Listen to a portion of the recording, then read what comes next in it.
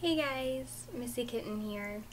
So it is once again Serious Saturday, and like I stated in my previous video, I'm trying to get back on track. I know I haven't done Serious Saturday for, I don't know, like a week or two now, but I'm trying to get back on track. So I had stated in one of my, and I think my last Serious Saturday video, that I would do a deeper look into anxiety this time.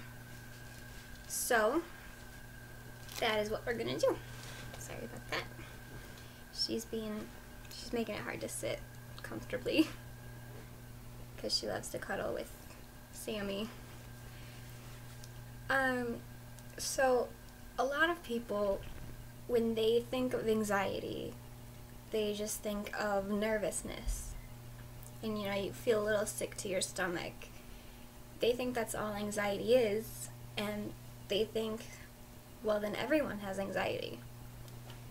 But that's really not what anxiety is. The thing about anxiety, it's actually like depression, it's hard to explain. And there are many forms of it, There's like social anxiety, which is probably one of the most common ones that I know of. There's just basically anxiety for everything, and it really sucks. It really does. And society just likes to romanticize it too. Anxiety attacks aren't pretty. Recently, I know this was trending on everything for a while. A girl had taken a before and after picture, how she looked before her anxiety attack and then after. And I give that girl full credit. I would probably never be able to do that. I need to sit more ladylike, but I don't really sit ladylike. Because they're awful. And a lot of people think anxiety is just hyperventilating. An anxiety attack is just hyperventilating and basically rocking back and forth. But anxiety attacks, they vary, basically. It can be hyperventilating and rocking back and forth. Then there's times where you can't speak because of it. Your heart's racing, you pass out. They get really bad. You feel like you're gonna die. You really do. That's how it makes you feel. You're so scared, you honestly think that you're gonna die. And it's really not pretty. A lot of people, they just see it for what they think it is. They think it's just fear. They think it's just nervousness. But it's so much more than that. If you know anyone with anxiety, or you yourself have anxiety, I mainly want to stick with it. If you know someone right now, and they ask you to order food for them, or anything like that, don't laugh at them. Don't make fun of them for not being able to do it, because that can be extremely hard for them to do. I know, I get terrified of doing that. I'm terrified of going up to a cashier or whoever I have to go up to and ask for a job application. That is all part of the social anxiety. It's not easy living with it. A lot of times, now if you have anxiety, the best way to get through it is to just kind of force yourself to do something. And I know that is extremely, extremely difficult, but there's really only one way to get through it, and that's to just really just force yourself to. And I know that it sucks, but like I said, there's only one thing to do. I don't think it'll just go away on its own as much as we wish it would. I don't think anything could ever be that easy or simple or anything like that. Anxiety and depression, you have to work with them. You have to work through them. And you can't let yourself just give up with it, as difficult as it may be. Trying to think of a good example for something. Well, I've talked about the social anxiety a bit there.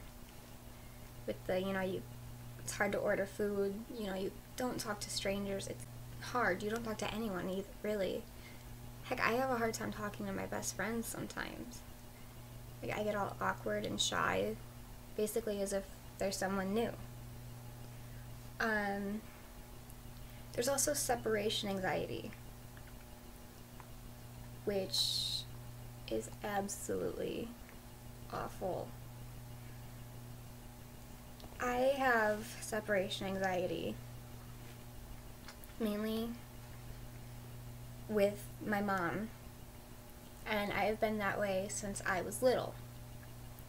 My mom has always blamed herself for it, claiming that, in kindergarten we had this little party and parents were invited, and when she left, I didn't want her to leave, and when she finally left, and I finally basically let her leave, it kind of started up my anxiety. But I've always, thinking back, I've always had that fear of being abandoned and basically just losing someone, My first day of kindergarten, I remember watching my parents leave and not wanting them to leave because I thought, we were just gonna be there for a minute and then we were gonna go home. And I'm sure a lot of kids were the exact same way, but it really hit me hard. And to this day, I have a hard time going anywhere without my mom. But like I've said before, the only way to get through it is to force yourself. Which, like I said, it's hard. But you can do it. It's not impossible, but it's hard. Things will get better. At least I'd like to believe that. I would like to believe that I'm not always going to be like this.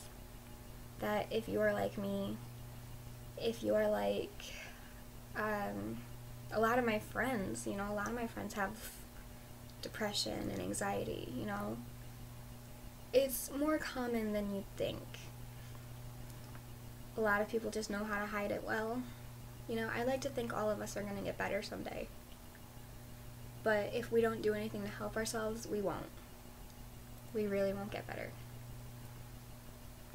This is a war that we will win. And we'll be stronger. Every day we will grow stronger.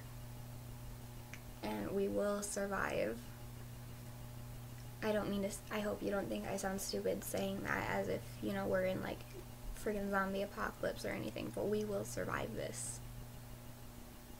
It is a war inside our heads with these demons trying to destroy us.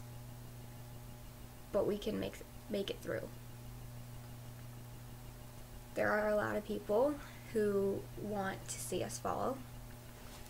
If, you're going through anything like bullying, if your parents aren't ever there for you, if your parents are some of those people who really just don't care, they might want to see you fall, but you won't. We're all in this together. That's how I like to look at it. We'll never be alone, because even though we may feel like it, we all have each other. That's what I like to think, at least. It may seem impossible right now, but I really think we can get through it. I don't really know what else else to say about anxiety. I feel like I have actually missed a lot because it's really hard to explain. Every mental disorder is really hard to explain. As much as you wish you could explain it so people could understand, it's really something you can't understand unless you go through it yourself. But just remember, you're not alone. And if you pulled yourself through an anxiety attack today, I am extremely proud of you. And even if you didn't, if someone helped you through it, I'm still proud of you because you got through it. Alright?